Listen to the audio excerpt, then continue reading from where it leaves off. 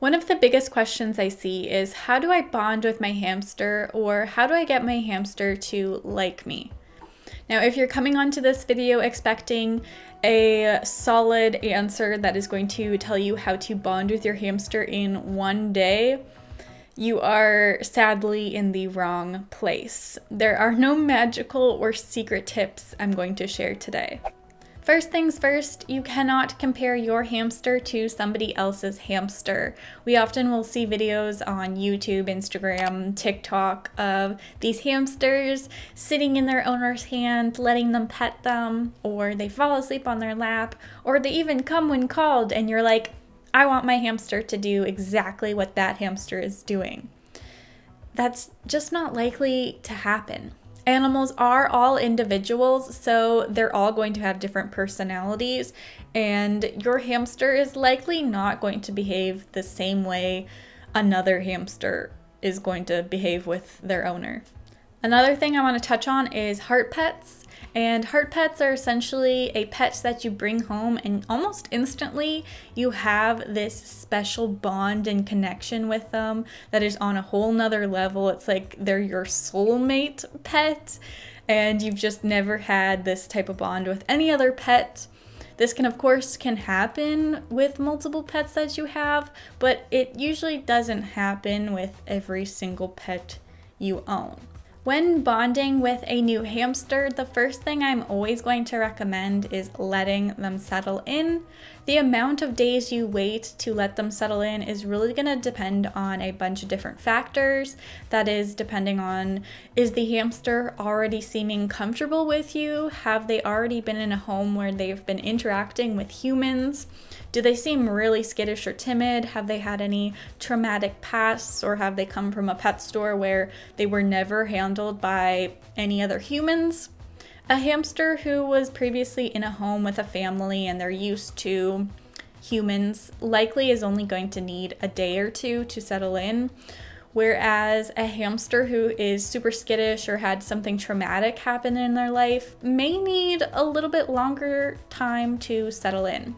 The reason we want them to settle in is because a pet that is acclimated to their environment is going to be much easier to bond with than a pet who has just gone to a new environment and is super overwhelmed. This can cause different reactions, like the animal may be so overwhelmed that they try to bite you or they're just hiding away. The next tip kind of goes along with letting them settle in, and it is just getting them used to yourself, the way that you sound, the movements that you make, and your smell. Hamsters have really great sense of smell, so you could just take a little bit of toilet paper, rub it on your hands, put it in the enclosure, and that is just going to help them get used to your scent, and it's not going to be something new and scary when you go to put your hand in to the enclosure. You can also sit in the room the enclosure is in, or sit right next to the enclosure and just do some normal things, like if you read books, go ahead and sit and read a book. You can even read it out loud in a gentle voice so that they start to recognize and get used to your voice. Or you can do some stuff on the computer or do some homework, just something that is going to involve you having to sit next to the enclosure so your presence is there. One of the best tips I can offer is create a routine with your hamster. Structure is really important in any pet's life, and when you're creating a routine with your hamster, say you are going in and feeding them at the same time every day, or you're going in and changing their water or spot cleaning or doing something that involves their care, your hamster is going to start to learn this routine. They may realize that you come in at a certain time to feed them, so they may even start to be awake a little bit earlier to wait for you to come in and bring that food or bring them a treat. The next tip I have is kind of going to depend on the hamster and whether or not they are already comfortable coming into your hand. If they don't want to go onto your hand just quite yet, highly would recommend practicing lifting them out of the enclosure with a mug or a measuring cup. You can put a treat into there and just hold it below and allow them to climb in, and then slowly lift them out of the enclosure and then just put them right back in, let them climb out. This is going to get your hamster used to that feeling of being lifted, because they naturally aren't animals that are going to often leave the ground, and the only reason in the wild a hamster is leaving the ground is usually because they are another animal's meal. Once your hamster has gotten used to being lifted from the mug, measuring cup, or even climbing onto your hand, they're going to start associating this as a positive experience, because this is when they get to leave their enclosure. They're realizing that, hey, this is the only way that I am able to come out, and so they're going to want to willingly go onto your hand or climb into that mug so that they're able to go somewhere else to explore. A great bonding tool can be snuggle sacks or kind of fabric pouches like the hoodie pockets, or if you even wear your sweater backwards and have the hood at the front, these can make really great just tools for bonding with your hamster. If you want to sit with them somewhere, you have kind of like a safe pocket for them to sit in and feel comfortable. It's going to be dark and soft, and it's not going to be too open so that they're not going to be kind of too intimidated by the space.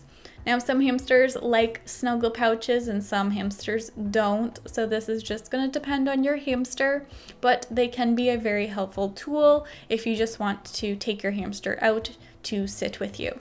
The next tip is one you've probably already heard about, and that is bathtub bonding or free roam bonding, I'm going to call it. This is basically just when you sit in an area that is hamster safe, and this allows the hamster to be able to explore, but also come up and climb onto you and kind of explore you, climb on your legs, climb on your arms, stomach, whatever, and get used to you not being a scary thing, but rather just something that they don't need to be scared of.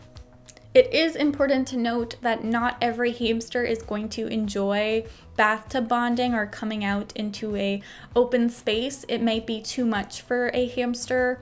Some hamsters may start showing some erratic behaviors while in the bathtub or free roam. And if you're noticing these things, it's best to bring them back to their enclosure. The next tip is treats. This is going to be probably one of the best bonding tools that you can use. If you have a picky hamster, I am so sorry. It is going to be a lot harder to try and bond with them if they are not willing or wanting to take food or treats from you. But if your hamster is willing to take food and treats from you, this is going to be super duper helpful in bonding with them, because feeding your hamster a treat is going to help them recognize you as the bringer of food, which is a positive thing, not a negative thing. You don't necessarily need to use treats to give your hamster every time.